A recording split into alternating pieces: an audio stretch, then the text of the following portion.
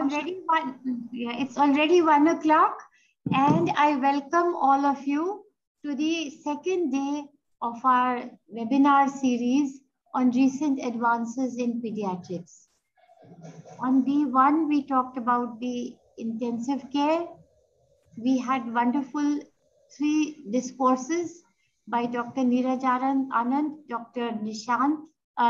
Dr. Siddharth, and Dr. Vishal Punia. Now today, we have switched gear and we are going to the young children, very young ones. We are going to neonatology.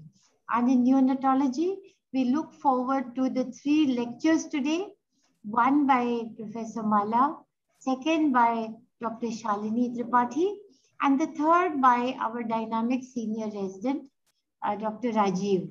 So I hand over to Dr. Arpita, who is actually the anchor and who is coordinating this program. And now Dr. Arpita will take forward from here.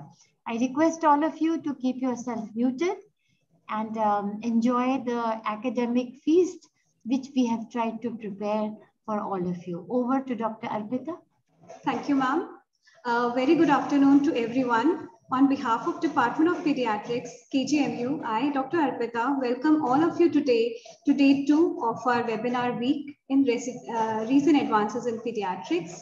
I would like to take this opportunity to thank each one of you for taking out time from your busy schedule to attend our webinar. And as many of you are aware that we have a series of lectures concerning neonatology for you today. And without wasting much of your time and coming between you and learning, I feel so honored and privileged to call upon our first speaker. She really needs no introduction. Dr. Mala Kumar, Professor and in charge of Neonatal Unit, Department of Pediatrics, KGMU. I welcome you, ma'am.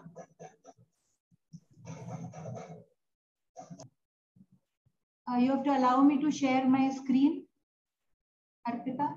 You can share it. You just share it. It's named Host Disabled Participant Screen Sharing. Arpita, allow kar do.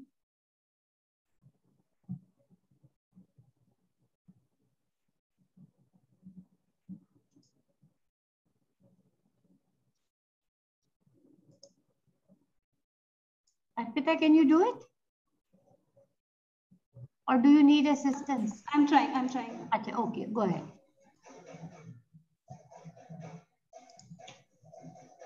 Ma'am, please try now. Okay.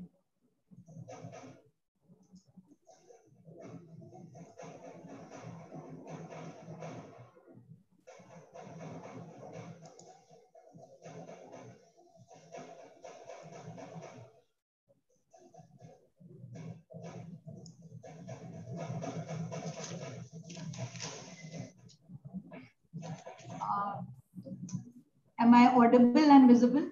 Is my screen visible? Yes, ma'am. Okay. So today we're going to talk about a very simple issue, which is anemia of prematurity. It is an often neglected issue. We often don't pay much attention to it. That's why I've chosen it for today's webinar.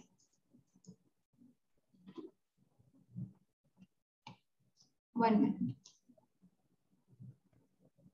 So the contents of today's talk are going to be the dynamics of erythropoiesis, physiological anemia of infancy, the definition of anemia of prematurity, incidence of anemia of prematurity, clinical features of the same, how to investigate a patient with anemia of a suspected anemia of prematurity, the differential diagnosis, prevention, and management of anemia of prematurity. And we're also going to talk about a case scenario, something that happened in our NICU. And we learned a lot from that, and we'd like to share our learning with others. So the case was like this. This little baby was admitted with us on 3 occasions. He was a 28 weeks gestation baby, male baby, with a birth weight of 950 grams. He was one of a twin, the smaller one. He was delivered at home and he fell sick on the very first day and he got admitted in some other hospital. He came to us on day 3 of life and stayed with us till day 57 when he asked for a DOPR because the other twin was at home, and he was sent home with a diagnosis of 28 weeks preterm, small for gestational age baby with early onset sepsis with pyogenic meningitis. For 12 days, the baby stayed at home, and then he came to the OPD on day 17. When he came to the OPD, we saw that it was my OPD, and we saw that this child was looking lethargic and he looked very pale, and there was edema on his feet. So we admitted this patient.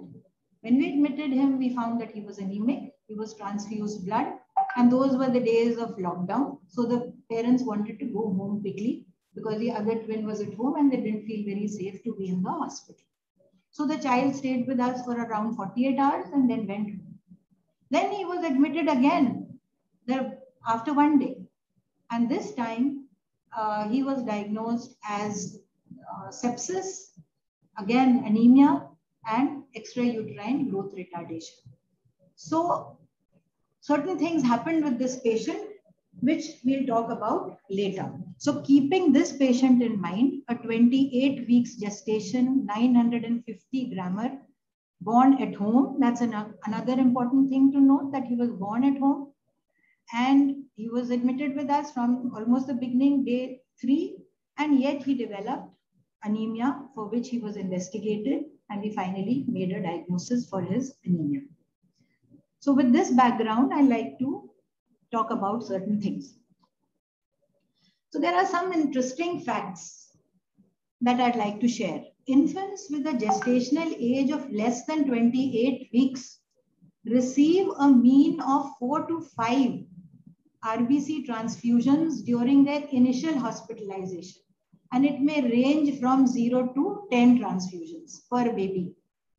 50% of all RBC transfusions administered to very low birth weight babies are given in the first 2 weeks of life. That is the time when they are very ill and a number of investigations have to be done, with 70% administered by the first month. For a 1,000 gram infant, 6 to 7 ml of blood drawn for laboratory testing is equivalent to 1,450 ml adult whole blood donor unit. We often don't remember this. So these were some things that I wanted to share. And how does one define anemia in neonates? Anemia, we say that a baby is anemic if his hemoglobin is less than the mean for that gestational age and postnatal age minus 2 SD. So mean minus hemoglobin level of mean minus 2 SD qualifies for anemia. It's also important to remember what is the site of collection of hemoglobin, of blood for hemoglobin, because capillary blood hemoglobin is higher than venous blood hemoglobin. So if we are following certain guidelines for transfusion, it's important for us to know whether the blood that was drawn for hemoglobin determination was capillary or venous blood. So you can see from the chart here that at 1 hour, at 1 hour of age, the difference between capillary and venous hemoglobin is as much as 3.6 grams. And by the time the baby is 3 weeks old, the difference is still around 1.1 gram per deciliter, which is quite a bit. Now a few words about erythropoiesis. So initially, erythropoiesis begins in the yolk sac. After that, the liver takes over, and finally, the bone marrow chips in. And after birth, the bone marrow is the main site for erythropoiesis. The stimulus for erythropoiesis, we all know, is erythropoietin.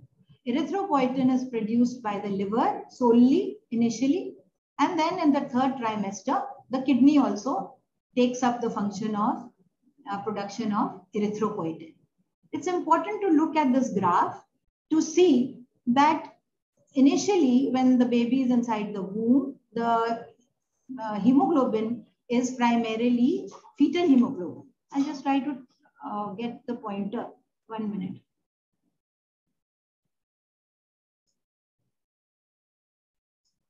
So initially, when the baby is in the womb, at around 28 weeks of gestation, we find that around 90% of the blood is going to be fetal hemoglobin. Here, this red line is gamma chain. This is the alpha chain. So at around 28 weeks of gestation, the fetus has around 90% of his hemoglobin as fetal hemoglobin. While at birth, a term baby has 60% of his total hemoglobin as fetal hemoglobin. Now, this is important to remember because a baby who is born preterm, let's say at 30 weeks or 28 weeks, has primarily fetal hemoglobin, unlike a baby who was born at term, which has its own repercussions. Now, let's look at what happens to EPO over this entire period of gestation. So initially, erythropoietin is synthesized by the liver. So the fetal liver is the site for synthesis of erythropoietin. And gradually, this function of production of erythropoietin is taken up by the kidney. So that if a baby is in the 3rd trimester, there may be 50% of production of EPO by the liver and 50% by the kidney. Now, the important thing to remember is that the set point of oxygen for liver to start producing EPO is much lower as compared to the set point of the kidney, which means that a fetus, when exposed to hypoxia, will have the ability to produce less EPO. So, as compared to a full-term baby, whose capacity to produce EPO would be more because the kidney has taken over a substantial part of the production of EPO. So if a baby is delivered preterm somewhere here, then his liver is the main organ where erythropoietin is being synthesized. So since the set point of the liver for generation of EPO is lower, such a small baby will be producing less of erythropoietin. So if there will be less erythropoietin, there will be less stimulation of the bone marrow, and so less RBCs will be formed in a preterm baby. Then let's look at the oxygen dissociation curve. So here, if we look at the oxygen dissociation curve, we see that when fetal hemoglobin is the predominant one, hemoglobin, then the curve shifts to the left. When the curve shifts to the left, then oxygen affinity of fetal hemoglobin is more as compared to adult hemoglobin. So it doesn't offload oxygen easily. So babies who are born preterm will be more hypoxic even after delivery. Then let's look at the erythrocyte lifespan. Adults, the RBC lives for 120 to 100, 110 to 120 days. Term neonate, it is 60 to 90 days. But a poor preterm neonate, his RBC lifespan is also smaller, 35 to 50 days only. Then let's look at the blood volume. Preterm newborns, they have 100 ml per kg of intravascular volume as compared to full-term babies and older infants. So if the blood volume, intravascular blood volume is more, then there will be, the hemoglobin percentage would be lesser. So they are more prone to developing anemia. So if we just look at this, the rise and fall of hemoglobin, during gestational period, hemoglobin increases as the fetus matures, as he comes into the 3rd trimester, and after delivery, the hemoglobin levels, they again fall, and then they begin to increase again. We'll see what happens because of this fall after babies are born, when they are term and when they are preterm. Now let's look at these indices. They are very interesting also. So this is for a baby who's born at 26 to 30 weeks of gestation, and here is a term baby. So we can see that the hemoglobin is consistently increasing as the gestational age is increasing. And then let's look at the reticulocyte count. Reticulocyte count is higher when at smaller gestations, and even at term, reticulocyte count of up to 7 may be is considered as normal. But after that, you can see that the reticulocyte count also decreases. That means the bone marrow is not getting enough of stimulus to produce enough erythropoietin and to produce more reticulocytes and eventually RBCs. So all this keeps happening in these babies term as well as preterm. So now let's look at the genesis of physiological anemia of infancy, which happens in term infants. In utero, the SpO2 is 45%. EPO production is high and hemoglobin percentages are high. We've already seen that. After birth, hemoglobin A to hemoglobin F ratio increases. 2,3 DPG levels are higher in RBCs with hemoglobin A. So hemoglobin A releases its oxygen readily to the tissues. And so the very stimulus to produce erythropoietin is decreased. And so EPO production declines. And this is primarily the reason why term babies develop physiological anemia of infancy. Now let's see what happens in a preterm baby. So in a preterm baby, this baby develops anemia of prematurity. The contributing factors are physiological ones that are similar to, a little different to those for term babies, and certain non-physiological contributors which are very, very important, and they overshadow these physiological contributors actually. So the physiological contributors for development of anemia of prematurity in preterm babies are the rapid rate of growth as compared to a full-term baby, lower hemoglobin percentage at birth, we've already seen all that, shorter RBC lifespan as compared to term babies, a leftward shift of the oxygen dissociation curve at birth because they have more fetal hemoglobin, a lower set point of tissue oxygen sensor in the fetal liver versus the kidney, and which causes lower levels of plasma erythropoietin, and certain cardiovascular factors like the PDA closing or remaining open for some time. Now, the non-physiological contributors are laboratory blood loss, which is a big cause for this anemia of prematurity. We keep letting out blood from this little baby whose total blood volume is only 100 ml per kg and his total weight is even less than 1 kg. Then inadequate nutrition is a very important factor.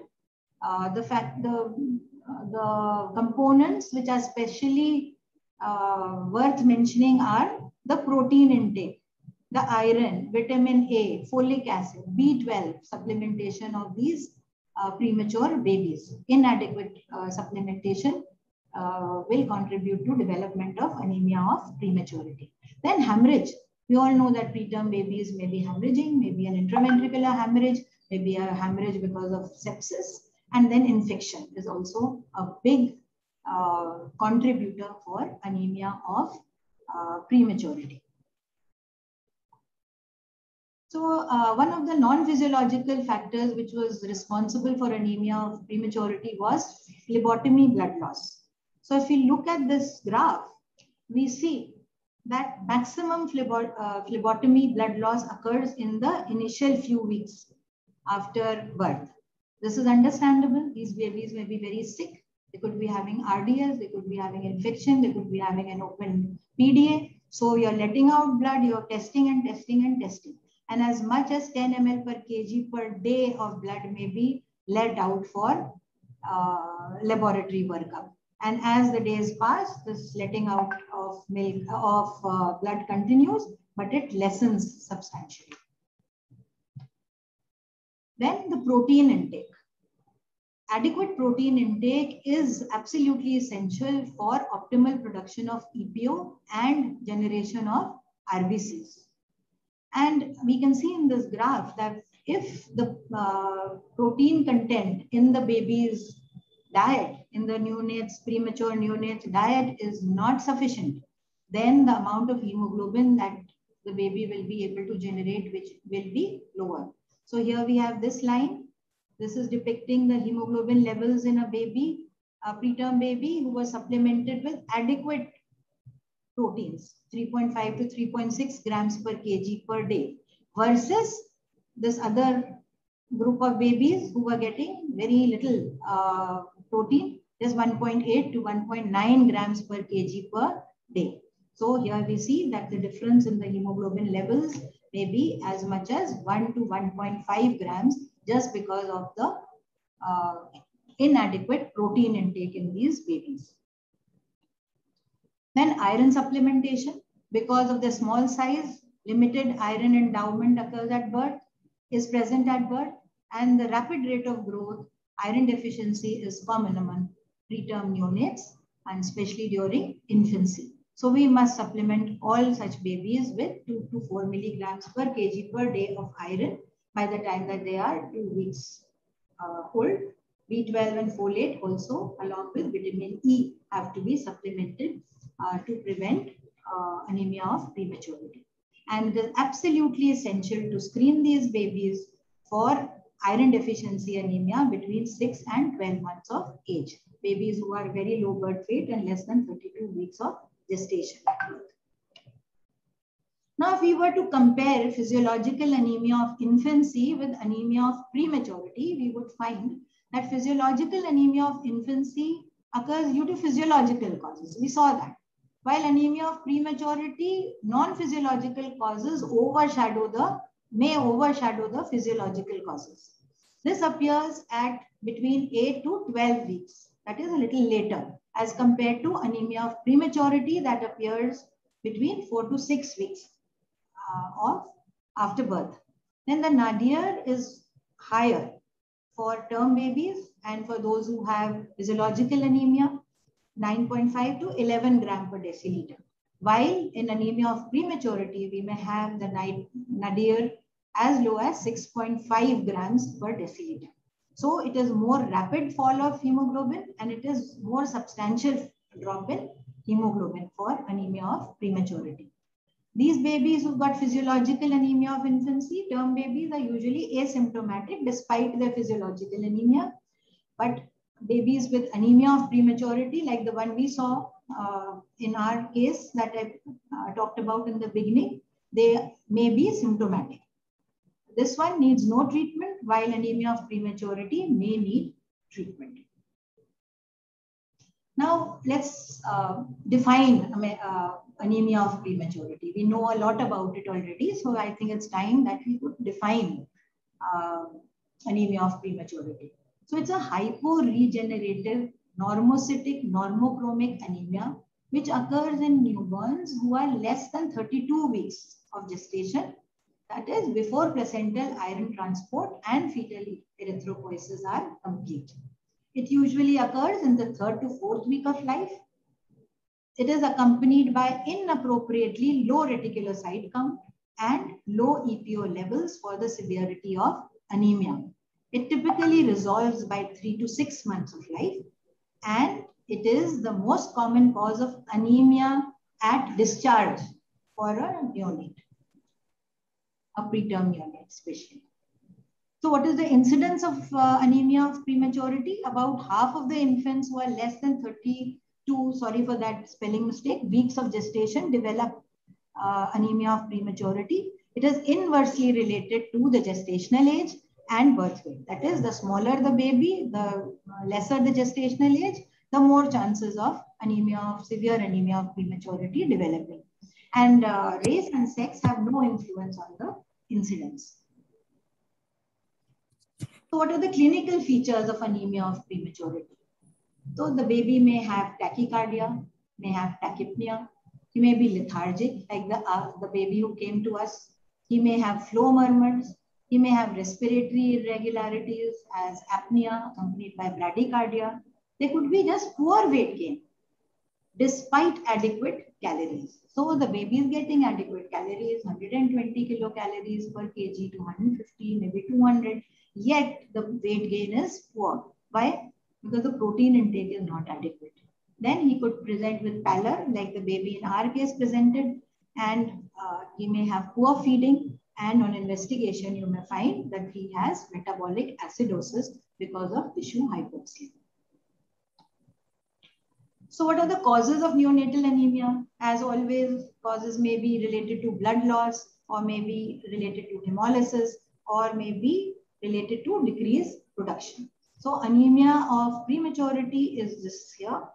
It is hypoplastic anemia, that is, there is hyporegeneration of RBCs. So in this type of anemia, you would find that the hemoglobin level is low.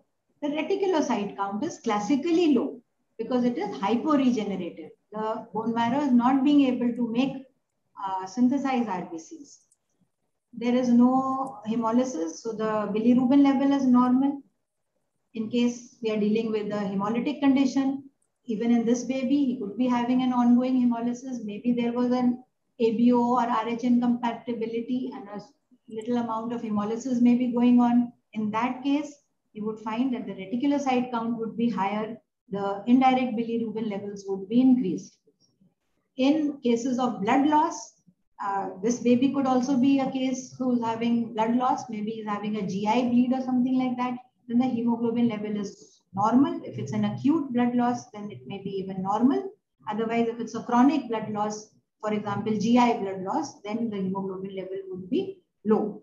Reticulocyte counts may be increased if it is chronic bleed, and it may be normal if it is an acute bleed. There is no reason why the bilirubin levels would be high because there is no hemolysis going on. These children, in case there was acute blood loss, would be presenting with shock, while shock would usually not occur in this subgroup of patients with anemia. So if we were looking at neonatal anemia with, it's a good idea to look at the reticulocyte count. So if we look at the reticulocyte count and we find that the reticulocyte count is low, like in our patient, in patients with anemia of prematurity, the reticulocyte count is low because it is a hypo-regenerative anemia. So the causes may be certain congenital causes which are not so common, and they could be because of acquired causes. So in the acquired causes, it is important to remember that infection with parvo B19, infection with rubella, infection with CMV, nutritional deficiency, we've already discussed. These may be responsible for anemia in these patients. Acquired anemia with decreased reticulocyte count. So causes of hypoplastic anemia could be Diamond-Blackfan syndrome, congenital leukemia, atransferrinemia, congenital infections, osteopetrosis, drug-induced hypoplastic anemia, sepsis, nutrient deficiency, and anemia of prematurity. So what investigations will we like to do? We'll do the hemoglobin, we'll do the GPP because we want to see whether how the RBCs are. So in anemia of prematurity, we would find normocytic, normochromic RBCs. We'll also like to look at the TLC and the DLC and the platelet count. I've forgotten to write this here because we want to see whether there is a pancytopenia or it's only the RBCs that are affected. Then the reticulocyte count, it will be low in cases of anemia of prematurity. It's always important to calculate the corrected reticulocyte count, which is the reticulocyte count multiplied by the observed hematocrit divided by the normal hematocrit. It should be more than or equal to 3%, this corrected reticulocyte count, to maintain stable hematocrit in a growing preterm neonate with minimal phlebotomy process. Then there's no need to do a bone marrow in all these children in whom we are thinking about anemia of prematurity. But if we were to do a bone marrow, it would show that it is a hypoplastic bone marrow. Serum bilirubin levels would be normal. Serum EPO we don't usually do, but if we were to do it, then it would be low. Serum ferritin, if you were thinking of a deficiency of iron as being the reason for anemia in this child, then we could have done that. And it would be normal in cases of anemia of prematurity. And lactic acid and the pH, after indicating metabolic acidosis, that may be present even in children with anemia of prematurity. So if we were to come back, if I was to come back to this, to the case scenario that I presented in the beginning, this was baby of Aditi who was born at home. So when a baby is born at home, there is no question of any delayed cord clamping. He was born at 28 weeks. He was a small for gestational age baby. He was an extremely low birth weight baby, and he was one of a twin. He was admitted with us for almost 2 months. He got admitted on day 3. He had early onset sepsis, meningitis. There was Acinetobacter that was cultured from his CSF, and he was fed on express breast milk, and he was given supplements because he did not tolerate human milk fortifier. So when one is given supplements, then the supplements don't have protein. That's the problem. So we are supplementing calcium and phosphate and vitamin D and folic acid and iron, but we are not giving protein. And during his initial hospitalization, he received 1 PRBC when he was on the ventilator. Then he was discharged on day 59, almost when he was 2 months old. And at that time, on day 59, his hemoglobin was not done. His hemoglobin, last hemoglobin was done when he was 48 days old. And at that time, it was 10.7 grams per deciliter. So this should not have been like this. We should have repeated a hemoglobin before we sent this child home. He was readmitted after 12 days when he came for follow-up in the OPD with complaints of lethargy, with complaints of pallor. And he had pedal edema on examination. That time, his hemoglobin came out to just 6 grams per deciliter.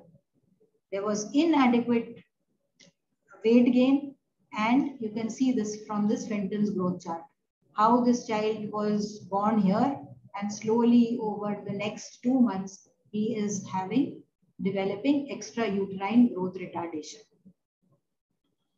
When he was admitted and he was given RBC transfusions, and he was discharged the next day, again because the parents wanted to go home quickly, and because the other twin was at home and there were these lockdown days, and so he was sent at home. And this time, though the mother was giving EBM up till now, since we saw that this extrauterine growth retardation was occurring and this child had developed anemia, this was anemia of prematurity only, we added preterm formula and supplements. This baby again came to us after 48 hours of being discharged. And this time he was again lethargic, and his sepsis screen was positive, and he had pyogenic meningitis. And he was again kept in the hospital for 21 days to treat him for his pyogenic meningitis.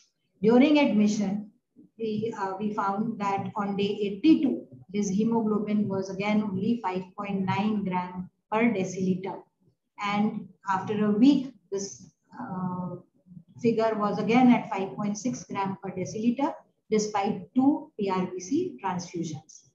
So this time, on this day 82, the third time that he was admitted with us, his hemoglobin was 5.9 grams per deciliter. His DLC was normal, his platelet count was normal, his GVP was normocytic and normochromic, and reticulocyte count, despite this much of anemia, was less than 0.5%. Iron status was normal, ferritin was normal, was increased maybe because of the sepsis that he had. B12, folic acid was all normal. Serum albumin was just 2.1 gram per deciliter. And but his kidney function tests and urine examination were normal. We tested him for parvovirus as well as for CMV, both of which were negative. Stool local blood was also done, and that was also negative. So here we had this child who was admitted with us 3 times. We did make a mistake. We did not do a hemoglobin when he went home on the first instance. And because of the lockdown, he did not come to us earlier. He was called after 2 days of discharge, but he couldn't make it. And then when he did come, then this is all that has happened to him. So I think this is a learning learning experience. And that's why I wanted to share it with all of you, so that we don't make these mistakes and we are more careful about these type of patients. So remember that hemoglobin levels in most infants who have AOP have reached their nadir and are rising by the time discharge is considered. For those few whose hemoglobin levels have not yet begun to rise, weekly evaluation of the infant's clinical condition and hemoglobin levels until the expected rise in hemoglobin levels occurs is prudent. In these situations, reticulocyte counts are very, very informative. They tell us if the reticulocyte count is rising, then it tells us that the bone marrow is now functioning and is making RBCs. So how do we manage AOP? Prevention is the biggest thing. Delayed cord clamping or cord milking, blood sampling from the umbilical cord or from the placenta to prevent blood loss. Then using devices that reintroduce the blood after analysis. There are certain devices which can let out blood from the baby, and then that blood after analysis can go back into the baby, thus reducing phlebotomy losses. Then there can be devices to monitor glucose levels subcutaneously rather than pricking the baby every now and then. Devices to monitor carbon dioxide levels with transcutaneous or end-tidal volume devices, transcutaneous or intra-arterial measurement of oxygen levels rather than letting out blood all the time. And then using micro methods for analysis of these tests. These are some of the things that can be done to prevent anemia of prematurity. Then how do you manage observation and supportive care, PRBC transfusion, and erythropoiesis stimulating agents? So observation and supportive care we've already talked about, and which we must not ignore. You should have done a hemoglobin when the child was going, and the parents should have come back after 48 hours when they were asked to come back. Adequate amounts of vitamin E supplementation, folic acid, iron supplementation must be done for these patients. Then PRBC transfusions are the backbone of babies who are symptomatic or who are on oxygen therapy. And erythropoiesis stimulating agents look very exciting, but as of now, they are not recommended for routine use in anemia of prematurity. So for these transfusions, there is some confusion about whether there should be restricted versus liberal blood transfusion criteria for very low birth weight neonates. So what is the evidence? So White and Kriplani et al. In the Pintos trial in 2009, they were the first one to study the long-term effects of restricted versus liberal blood transfusions in very low birth weight neonates. And their composite primary outcome was death or abnormal neurodevelopment at 18 months of corrected age. Then they found that death or abnormal neurodevelopment at 18 months is less in the liberally transfused group, but this difference was not significant. On post hoc analysis of their data, they found that if they reduced the cutoff for MDI from 70 to 85, then liberal transfusions had an upper hand. It was better to liberally transfuse babies if we used a higher cutoff of 85 for the MDI. So this called for more studies, and more studies were done. So then we had Kriplani and the others they published in 2020. Then again France et al. Published in 2020, and then these others who also published in 2021. And the ultimate conclusion is that restrictive RBC transfusion is recommended, and it does not affect mortality or neurodisability at 24 months of age, and it reduces the number of transfusions significantly. So why do we want to reduce unnecessary transfusions? You know, adult blood lacks fetal blood components unique for development, fetal hemoglobin and circulating stem cells. So there are more chances of complications in preterm infants like ROP, NEC, IVH, chronic lung disease, and of course, all the transfusion related complications that we already know about. So here are the guidelines which have been published by the British Committee for Standards in 2016. And we follow these guidelines in our unit, and it's important to follow these guidelines and not keep transfusing babies left, right, and center. And it has also been noted that for asymptomatic infants, if the hemoglobin is less than 6 gram per deciliter and a reticulocyte count is less than 2%, then even these babies need to be transfused, even if they are asymptomatic. Then practical information for PRBC transfusion. Most of us are aware of these, and it's important to remember that the rate that 10 to 15 ml per kg is transfused. Rate should not be more than 5 ml per kg per hour. Furosemide should not be routinely given, and ideally irradiated RBCs should be used, but this cannot be done in our setting. Then feeds need not be stopped in a stable baby during transfusion, and maintenance fluids can be withheld. While if the child is having hypoglycemia or is on inotropes, then we have to continue with the fluids during the transfusion. A word about EPO. It stimulates erythropoiesis. The dose, there's a lot of controversy about this, from the dose to the duration to whether it should be given early in the first week of life or should be given later. And a dose of 250 to 400 IU per kg subcutaneously 3 times a week may be given for 35 weeks or till discharge or for 4 weeks. And when we are giving erythropoietin, then elemental iron must be added because extra erythropoiesis will need that. Now, as of now, this thing is not recommended. So I'm not going to talk more about it.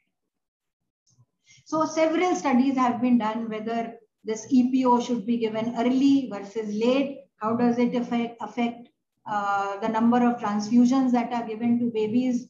Then they also compared early versus late EPO on the development of ROP, and they found that the use of early versus late EPO administration did not significantly reduce use of 1 or more RBC transfusions or the number of transfusions per infant.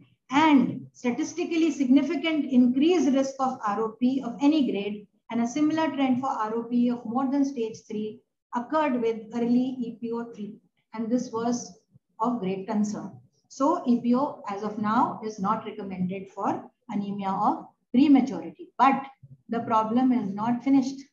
Now here there are more people who said that whether early erythropoiesis, early erythropoietin administration is better than placebo. And they found that there was a reduction in the number of transfusions, but there was limited clinical benefit of giving early erythropoietin. So it has not been recommended. But that's not the end of the story. Now people thought, let's use high dose erythropoietin and let's give it early and then let's see what's happening. So this was a study which was done by Sandra Jewell et al. And here they used 1,000 units per kg of erythropoietin, and they found that EPO treatment versus placebo significantly decreased the number of transfusions, cumulative transfused volume, and the donor exposure. So they concluded that high dose EPO may be safe and should be given, and more trials should be done. But as of now, I'd like to say that EPO is not recommended for anemia of prematurity. So now it's time for the take-home messages. So first and foremost, prevent AOP by delayed cord clamping, minimizing phlebotomy losses, adequate protein intake, B12, folic acid, iron, and vitamin E. Monitor extremely preterm neonates for AOP. Monitor. Anna, we faulted here to some extent. And later for iron deficiency anemia between 6 and 12 months of age. Use restrictive guidelines for PRBC transfusion. And EPO is not recommended as of now. Thank you. Thank you so much, ma'am, for such a lucid presentation and explaining so much in detail about the physiology behind anemia of prematurity and as well as the management. I would now like to request ma'am if she could take certain queries which are raised in the chat box. Okay. I can't see my chat box, so okay. Yes, ma'am. What is the term used for anemia between 32 and 36 weeks? You know, we were talking of this kind of physiological anemia. So sometimes, you know, the upper limit of this 32 for preterm babies is taken as 34. Sometimes they say that babies who are less than 34 weeks of gestation, if they develop this sort of anemia, for which there is no other cause, and we call that as anemia of prematurity. I don't know if there is any specific name for babies between 34 and 37 weeks of gestation for this sort of anemia, which is more physiological. Right, ma'am. And the next query is also please tell how much amount of blood sampling should be allowed per day to prevent anemia of prematurity. Actually, one can't say that you can only withdraw 1 ml every day. It will depend on what is the need. The important thing is not to waste. If you need 1 ml, then you take 1 ml. For example, for a culture, you can't do with less than 1 ml. But if you're taking 1 ml and you're just getting an ABG done out of that, so then that's superfluous. And then if you're puncturing the baby again and again, then you are losing a lot of blood. So you do it in a planned way. Do not do too many phlebotomies, and do only what is really required. Just don't go on and on. For example, we need not have done this thing, serum iron levels and serum ferritin levels. We'd also send LDH levels. So there are many people who are working together, and sometimes these things are done. So we should only do things that are really required and not just keep letting out blood aimlessly. Because as I said before, taking out a small 6-7 ml from 1,000 grammer is just like taking 1 unit blood from us. So imagine donating 1 unit of blood every day for the first 2 weeks of your life.